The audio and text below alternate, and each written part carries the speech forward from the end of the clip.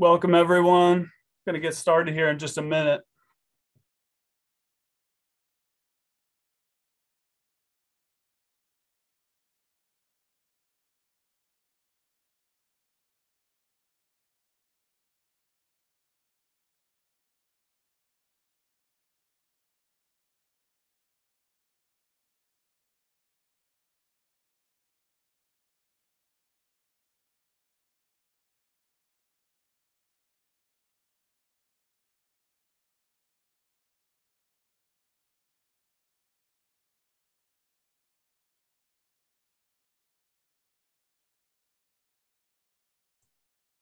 Okay, our panelists are welcome to join the room now. I'm going to get through the introductory comments and introductions of the panelists here. I'm fully draped in branding from the Virginia Book Festival, specifically this writing workshop. So welcome everyone to the Anti-Racist Writing Workshop, a conversation with Felicia Rose Chavez, hosted by Randolph College MFA as part of the 2022 Virginia Festival of the Book, a program of Virginia Humanities. I'm Chris Gomer. I am the Assistant Director of the Randolph College Master in Fine Arts program, your host for this evening. Thank you for joining us. This event is one in a series of 6 devoted to Virginia writing and publishing, presented by writing centers and organizations across Virginia, including 1455 Literary Arts, James River Writers, the Muse Writers Center, Randolph College MFA, Watershed Lit, Center for Literary Engagement and Publishing Practice, and WriterHouse. The full series of Virginia writing and publishing events are available at virginiabook.org, where you can also explore the full festival schedule and watch past events. While you're there, please consider making a donation to support the festival's ongoing work at vabook.org/give. Now I'm pleased to introduce our speakers. Felicia Rose Chavez, author of the Anti-Racist Writing Workshop, How to Decolonize the Creative Writing Classroom. The Creative Classroom is an award-winning educator with an MFA in creative nonfiction from the University of Iowa. Thank you for joining us, Felicia. And our moderator, Eloisa Amezcua, is from Arizona. Her debut collection, From the Inside Quietly, is the inaugural winner of the Shelter Belt Poetry Prize, selected by Ada Limon. A McDowell Fellow, her second collection of poems, Fighting Like a Wife, is forthcoming from Coffee House Press. Eloisa is Randolph MFA faculty. Thank you all for joining us today. Felicia, Eloisa, it's all yours. Thank you so much, Chris. I was really excited when, it's bad. Sorry. I was really excited when Randolph reached out to me because I'm such a fan, Felicia, of both your writing and your writing on education and pedagogy and all these things, but also your work as an editor. And I think now that I know, like after reading the Anti-Racist Workshop, it really gave me a sense of like, because you worked on the Latinx anthology, the Breakbeats anthology. Yes. And I feel like that reading that and then going back to that anthology, I saw so much of the work that you talk about in Anti-Racist Writing Workshop put into practice for editing. So I just found that really fascinating, and it gave me like a new layer when approaching that anthology. So thank you also for your work as an editor. Love it. That's the first I've ever heard of someone Really? drawing a connection like that. And that's really beautiful. And I appreciate that. Thank you. Yeah. I mean, it shouldn't go unnoticed, right? That like the things that you are writing about in this one book are also being put into practice, in a very like intimate space, the classroom, but also in a very public split space, like in the publishing world. So yeah, I think it's really awesome. And I hope, you do more anthologies, and obviously publish more of your own work too. So sorry to derail the conversation. I had like a very particular thing we were going to start with. But I was like, we got to talk about the anthology. So one of the talking point I did want to begin with is I loved so much in the book how you write about silence, and how you write about listening. Because I think those are two qualities of the writing workshop that are overlooked often, especially when it comes to the workshop participant, right? Like, or the person being workshopped, whose writing is being workshopped. So I know you had a passage that you were going to read for us. So if we could start with that, I'd love to give some context for the viewers. Sure. So thank you, everyone who's present. Thank you for the opportunity to have this conversation. I'm excited. So I wanted to pull this part from the introduction in terms of context, because I push my students to re-engage with their kind of learning journeys, right? So that they're not settling comfortably into passivity, but instead they're charged with being active participants in that journey. And so I'll start with this excerpt and then we'll transition into the second, which is about deep listening. In conference, I suggest that the students focus less on the workshop critique they received and more on the prompts they provide. Did they ask pointed questions to elicit specific, insightful feedback? Or were they passive, vague, sacrificial storytellers awaiting the knife? Is it any good? My white male students tend to ask, well accustomed to instantaneous response, confident in their place in the world, their effortless access to attentive ears. They balk at politeness as though it were backward. I don't want to be spoken to that way. I want callousness, the truth. Unlike their peers of color, their lives do not depend on civility and cooperation. Can't we all just speak our minds is the unknowable privilege of white people. It's a clever invitation, a sly smile, a loaded gun, because say the wrong thing, and I have when enforcing my course policies regarding attendance, participation, deadlines, and boom, their fathers fire patronizing emails about what their sons deserve, not what they've earned, but what they deserve. And just like that, the game of being real, of taking it, is over.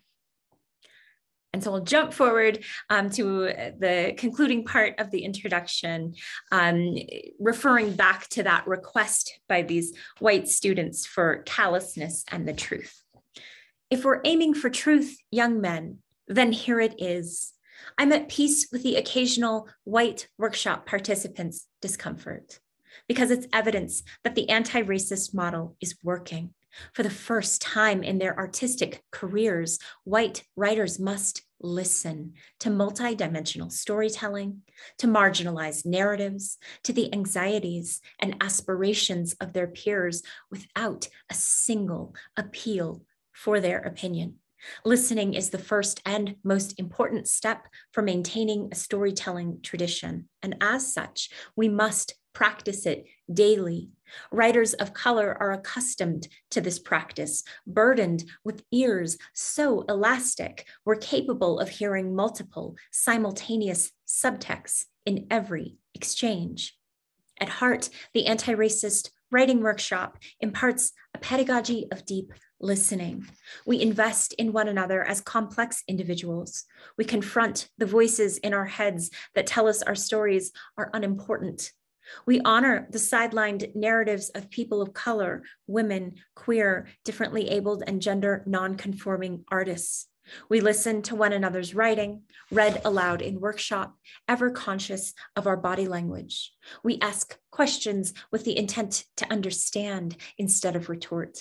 We read for craft over content, regardless of our subjectivity, and we adhere to the author's agenda during feedback sessions. It requires self-discipline, to be sure, but cultivating listening in the creative classroom makes us better writers. We're more present in our lives, better able to articulate what it is to be human.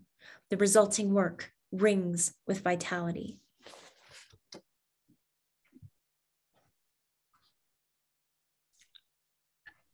Without a single appeal for their opinion, right? Like that part of that passage stuck out to me.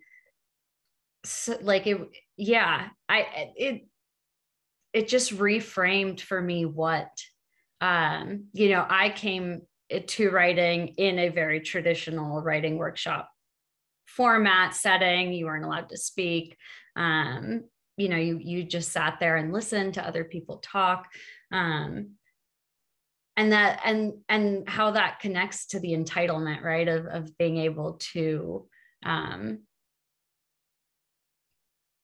believe that your opinion matters, A, and B, like is valuable to everyone else in the room, right?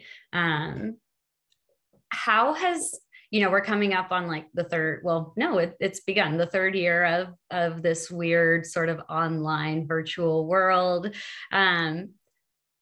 where you can mute yourself, right? And you can turn your camera off and you can remove yourself while still being there. So how, in your own teaching practice, how has this sort of Zoom virtual world shifted the writing workshop where silence is like eerily always present? Yeah, it's, I'm thinking back years to when I was an undergraduate at DePaul University. And I transferred to the school and I was super into its like nonprofit initiative. I had this great minor of community service studies. So I was zipping across town all the time. And that felt so informative to my education. But then I'd be planted in class and I'd be, the target of conversations like, oh, well, Felicia, why don't you tell us about race? Or Felicia, why don't you tell us about class? Like relay your experience and enlighten your peers, right? And I had a professor who just couldn't get it. He was like, there was a pole in the middle of class and I would sit right behind that pole and I would hide my face most of the time. I would either be looking down, making notes, or just kind of leaning. So in a way, right? I was turning off my screen. Right. Like I just wanted to disappear from the room because I couldn't, one, stand being the target of like educate your peers in this exchange, or the lack of shared knowledge about legitimate, alternate lived experiences was just damning to me. Like it was so difficult to endure a sense of ignorance when it came to issues of class, especially. And so I understand the impulse, right? I get so much of the psychology and the emotion that we carry with us when we enter a space to learn together and the opportunity to mute ourselves or turn off our camera. There's a lot of folks out there who I absolutely respect, who declare that is an anti-racist kind of tool that's an option for these students, right? Who don't want to expose their right home life or so much about themselves through the visual. I come at a point of contrast to that, right? And I want the cameras on and I want the microphone on. I want to engage. I feel like we're training collectively, part of that pedagogy of deep listening. It's not always outward, it's often inward. And so how can we convince ourselves to turn inside again and again and again to access the power that we all have, but aren't like attuned to access because we've been trained to doubt that inner power, to neglect it, right? So essential to me that we are all present, that we see that there are bodies in the room, right? That there are students. We're not just products that we're putting forth, but we're whole people. And so, yeah, I do stand in contrast to the request for that privacy and that sense of claiming of space. And as I said, I respect and understand, and yet I contradict. Yeah, that's allowed. Who knew you're allowed to contradict yourself? Well, I'm not going to tell on you. All right. Yeah, no, that's fascinating. And it is, aside from Randolph, I don't teach, and I had never wanted to teach in a very traditional setting. You know, I knew going into graduate school that wasn't for me. Those sorts of spaces, you know, and I often have questioned, like, is the way I was brought up in workshop, and the way I was taught to sort of understand my own writing, how has that affected my relationship with teaching, and with the way I hope to engage with students, right? And then where I'm falling short and where I'm not meeting that.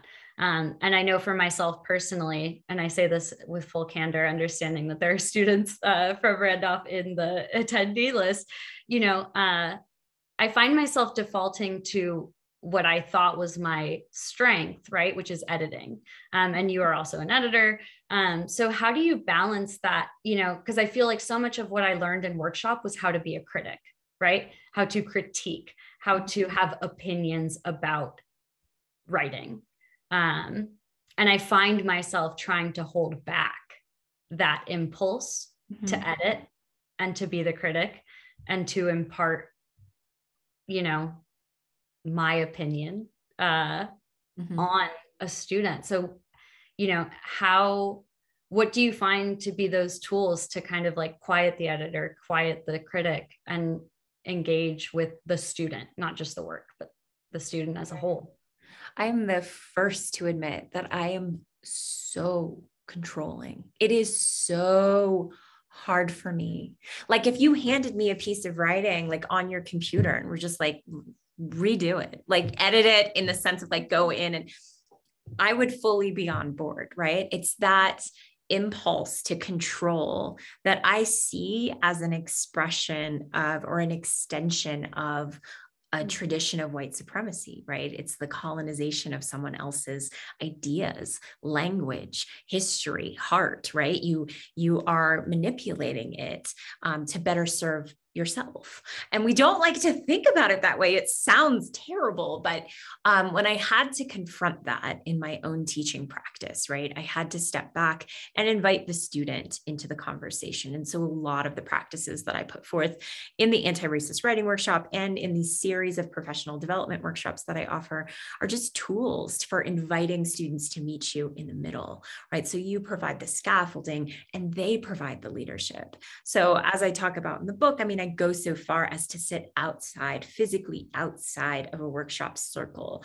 as a reminder and a restraint to myself that you are not facilitating, moderating, guiding, controlling this conversation. You are here to listen to how students are workshopping, right? And then when you're in conference with the student one-on-one and the student is guiding that conference, just as they guided their own feedback session, you're fully present and responding to their prompts. What do they want to know about their own work? You follow suit, right? And that's allowing students that leadership helps me to stay on point. And as I said, stay present, which is a really beautiful thing for an educator because there's so much, just as a writer, right? There's so many choices on the page, but there's so much to negotiate in a classroom that when you can fully be present and like sit with your students and understand, as part of that pedagogy of deep listening, their impulse and what they're working, what fear they're working through, right? To create this piece that they've just handed over to you. It's now less important to provide them with in-depth line edits, do this and this and this, when you know, and they've expressed to you because you've heard them that they've never written about this particular period in their life, and they're terrified to do it. And so what would once be an exchange of excessive criteria for change is now an exchange of congratulations, pride, right? Curiosity. What was the process like creating this? What do you hope for this piece for the next draft, right? It's an exercise of listening and that mindfulness. And so I found really beautiful gifts for me as a result of just stepping back and letting go. So that's the question, how much can I let go? And for students, it's like, what writing can happen from exactly the way you are, you know? Yeah. And so it's pretty incredible. And how do you handle students, you know, or how do you engage with students, or at what point are the students who participate in these anti-racist writing workshops, when the conversation or the goal starts to move towards publishing? Sure. What's cool about this sort of exchange is that it's individualized.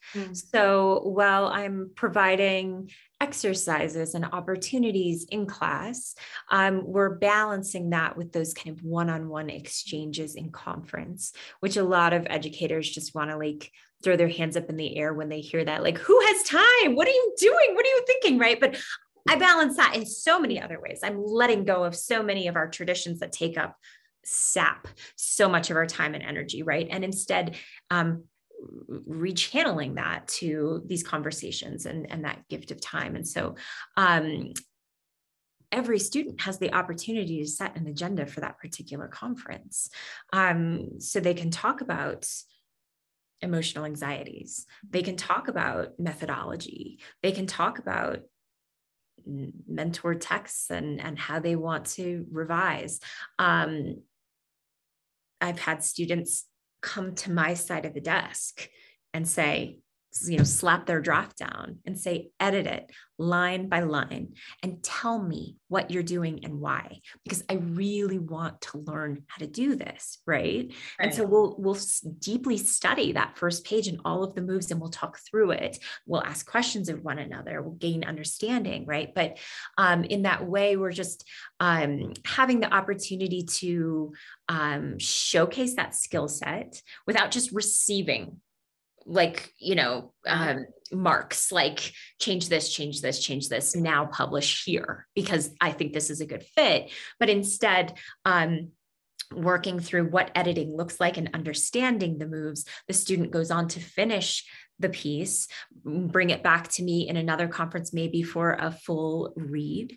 And then we talk about who is the audience for this piece without assuming, you know, that there's an audience of white readers, or that we're, you know, sacrificing this piece to a white publishing industry, but instead, who are you reaching out toward, right? And sometimes it's enough to say it's for me, and we talk about those possibilities of self-publishing. Sometimes it's, you know, these online amazing platforms that have sprouted up and then are incredible, or more traditional kind of physical lit journals, and then obviously books beyond that. So I'm open to as many different conversations and pivoting the conversation as students that I have. So there's never you know, the only thing keeping them from having that conversation is themselves. Right. And do you find that, you know, you do have so much experience in all these different avenues as a writer, editor, obviously teacher, educator, you know, what would you say to someone who only has like one avenue of those, right? I'm a writer, but I've never taught writing workshops, so I don't know much about these other avenues, or I'm an educator, but I've never published. How do I, you know, if a student wants to engage about or wants to make their goal to publish something, because I love, what I love so much about the model is that it allows students to be their whole selves. But how, as an educator, can you allow yourself that freedom as well? I like to diversify my reading lists, and I don't mean diversify in the worst way. I mean it as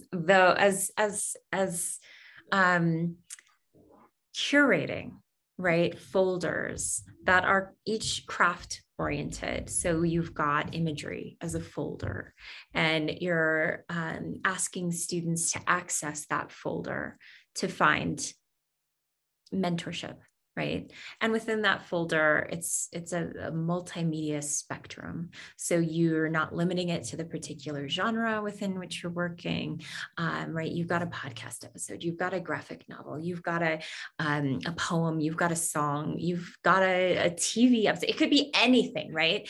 That exemplifies imagery and this craft element you're aiming to get at. You have as many samples from online lit journals as possible from young writers who you would not necessarily sit and say, oh, that's the most amazing thing I've ever read. This person's going to go on to win this award, right? And they're launching you're like, this is great. This person can be a mentor to my students. One, because of who they are. Two, because of the writing that they're, allowing us to sit with.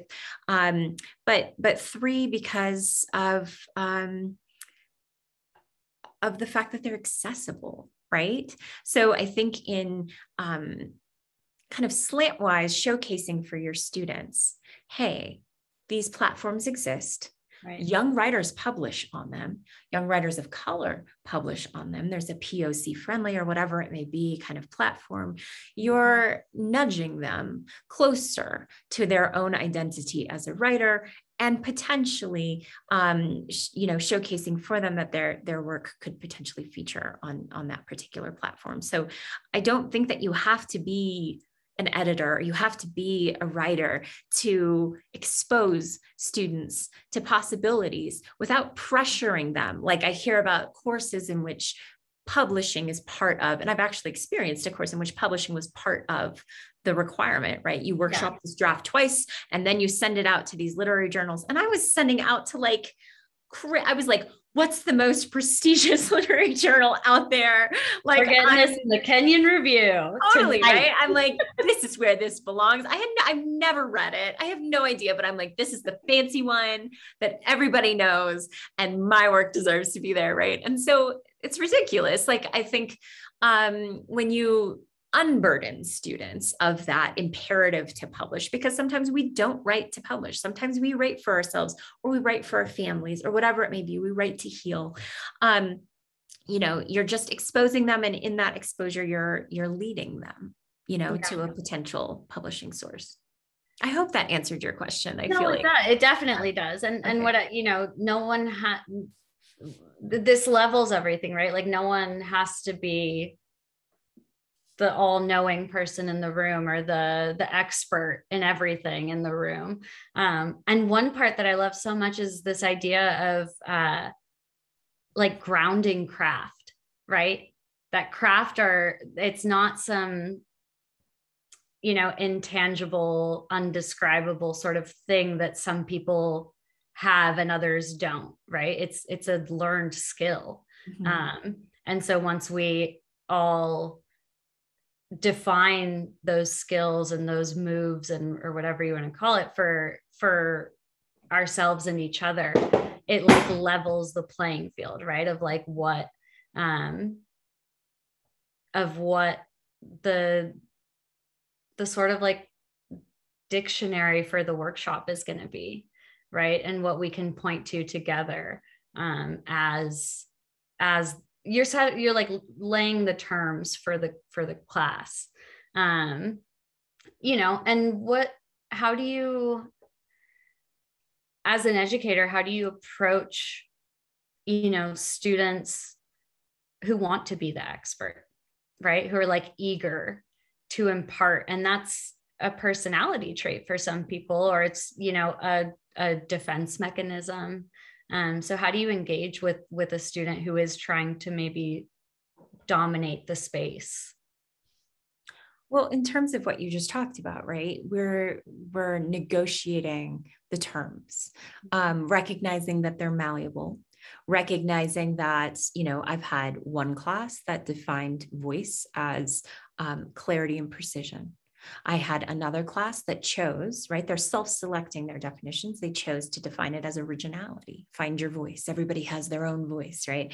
Another class that defined it as like rhythm, energy, kind of that movement, right? It could mean all three things. And we just assume that we're all stepping into the room and using that word and meaning the same thing. So we've got crossfires like all the time, crossfires. And so I think that it's lovely to have what I call the scaffolding, right? The language of craft. We share that. And then we can all be experts in what that thing means. We can all use that language with confidence when we talk about and engage in independent workshop with our own work, and then move on to kind of peer review, small group, large group workshop in which we're exchanging ideas with others. We can all kind of command that language. And the more that they take on the responsibility of workshop protocol, leading that workshop, asking their peers for what worked in their piece, statements of meaning, asking their peers for 3 points of feedback that they'd like about their own work. Again, using the language of craft, not is it any good, but like, how do you feel about the characterization rendered in page 4, right? The more that they can own that role, that is confidence, that is command, that is everything that I want for them, but they're channeling it to be leaders, right? Of the conversation around their own work. And then they can channel it again to be listeners, to ask really good questions, smart questions about one another's text, right? And then to come to that, ask permission to share a particular opinion or an insight that they have about a prescriptive note for someone else's work. Right. They have opportunity to do all of these things, but it's just, it's taking that energy and finding really positive kind of pathways to lead it into, so that they're growing as leaders and individuals and writers, as well as community members. Yeah. And what I love so much about that, one thing I do really appreciate about my own education and writing workshops, is that it was very, one workshop professor in particular, John Scoyles, was really wonderful about teaching us how to be our own editors, right?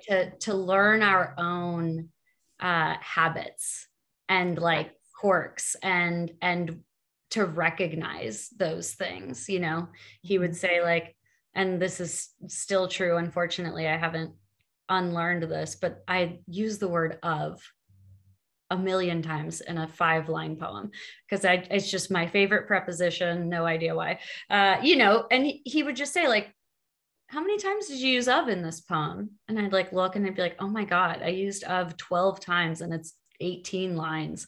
And so it was a really wonderful way to like learn my own writing. And I love this idea of empowering the students or the workshop participants to like take control over their own writing, because it is such an intimate experience, right? To sit down and write, to find the time and space to do it, and all the craziness.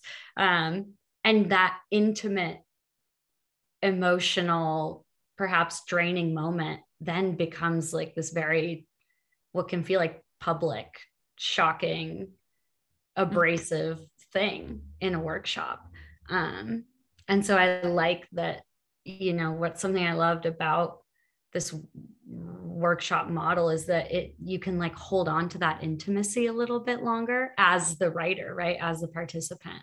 And there's not this fear that like this moment of creation is now going to become this thing that you want to avoid, or that you're not looking forward to doing the next time because you're worried about what's going to happen after that, right? When it gets to the workshop.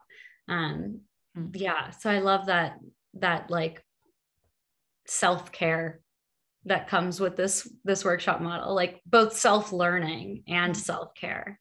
I like that perspective because I think that, you know, the practice, as you say, is to silo and to suffer. Silo, suffer, independent, like, you know, private exchanges with the self in terms of our writing process. And then there's the big reveal. Here it is. Here's the product. And we try to separate ourselves from the product. Like we weren't, you know, intricately involved in it, right?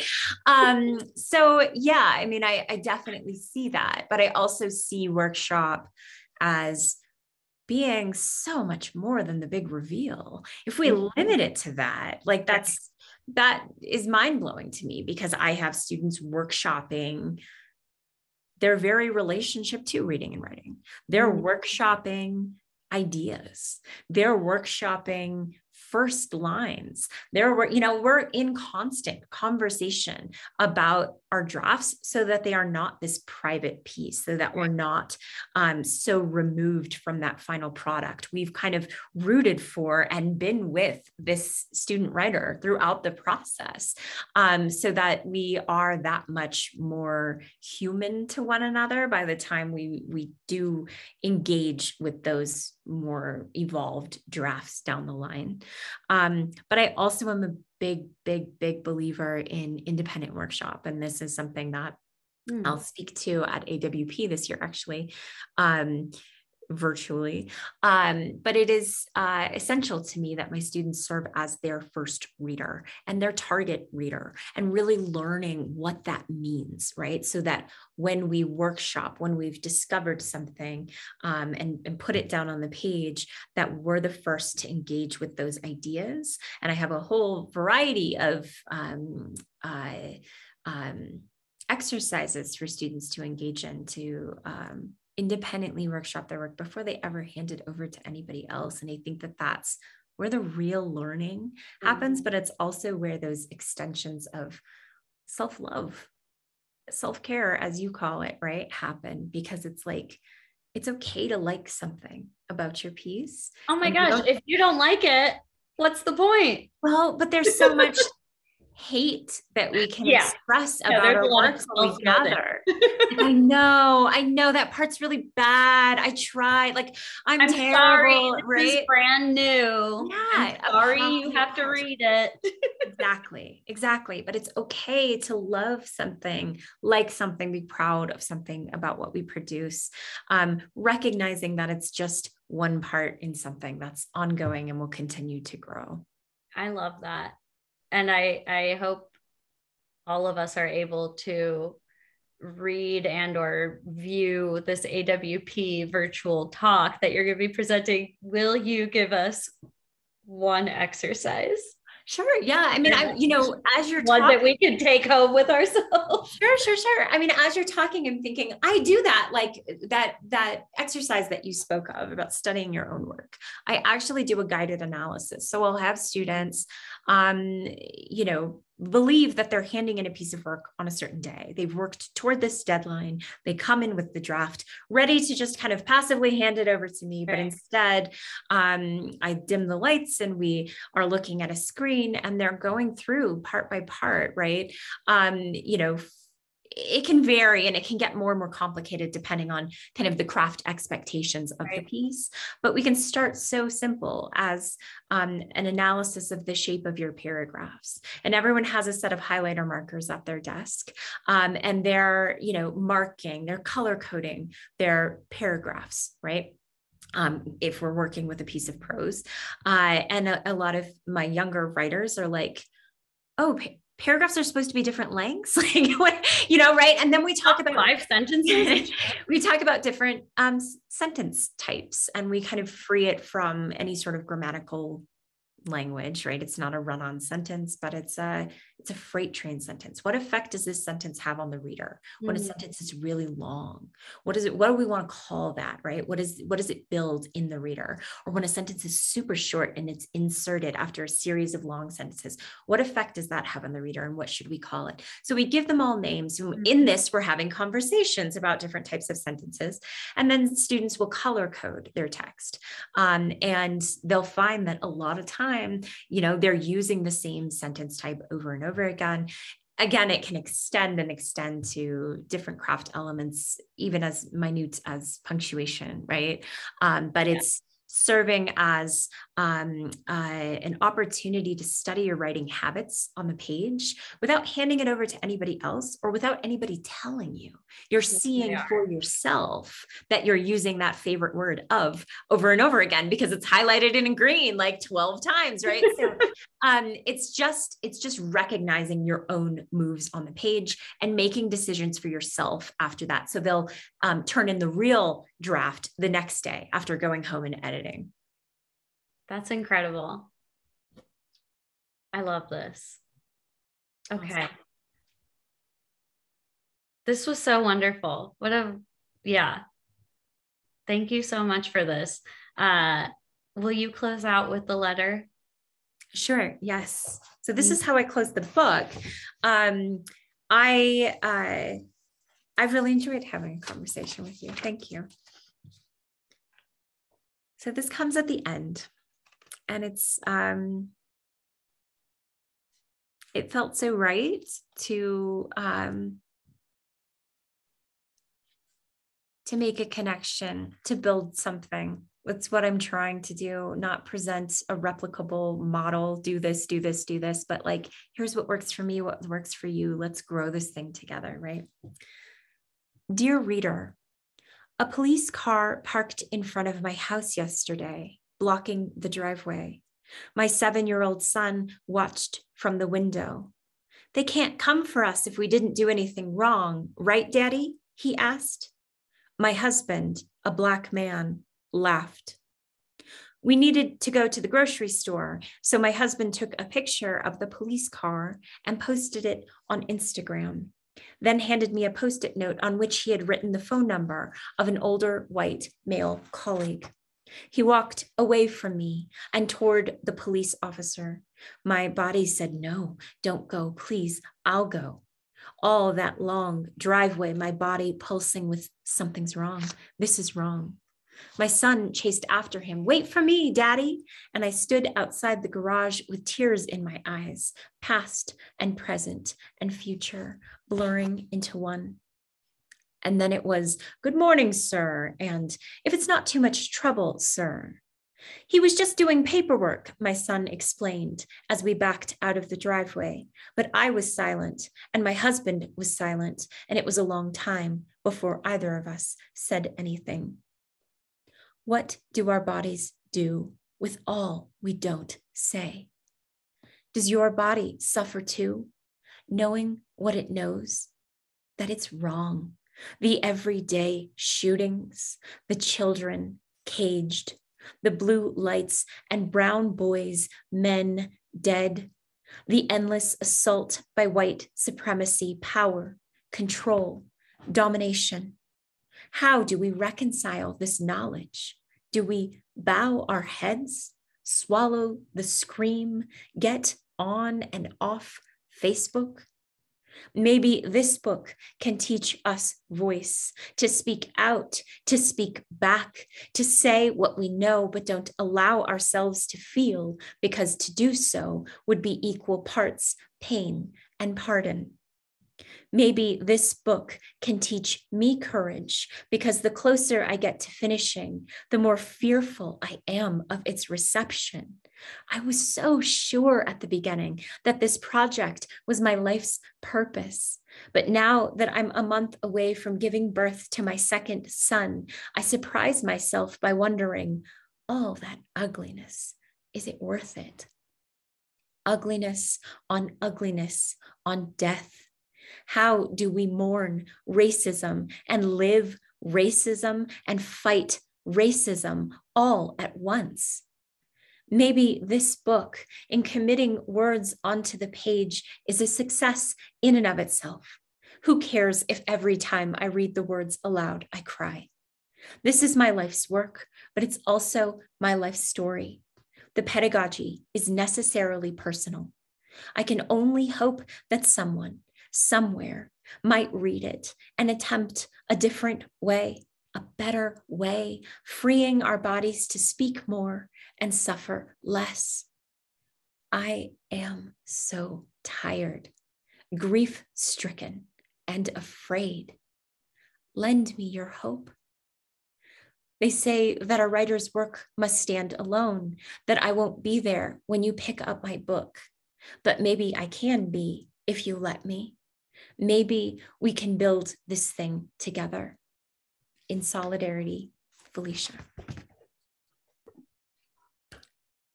Thank you so much, Felicia. Thank you. Thank you.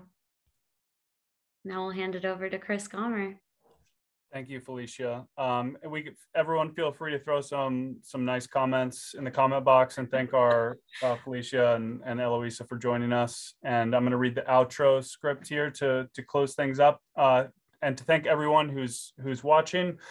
Please consider buying this book, the Anti-Racist Writing Workshop, and the other featured books from the Virginia Book Festival from your local independent bookseller, or using the links provided on vabook.org. You can also check out other events in the 2022 Virginia Festival of the Book at vabook.org. Thank you so much, everyone, for coming, for our hosts, Eloisa, and then for Felicia for bringing her words.